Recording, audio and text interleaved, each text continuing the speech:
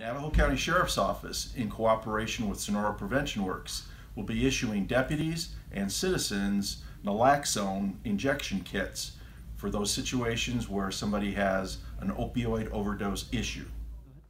Included in the kit of Narcan is a trainer device that walks you through how to inject the medicine.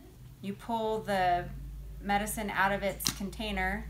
This is a training device, so it's going to tell me everything that I need to do.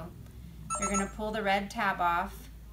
If you are ready to inject, place black. You're going to put the black end of the injector on your thigh and press firmly and hold in place for 5 seconds while the medicine injects into your system. As you're doing this, you should tell someone else in the room to call 911.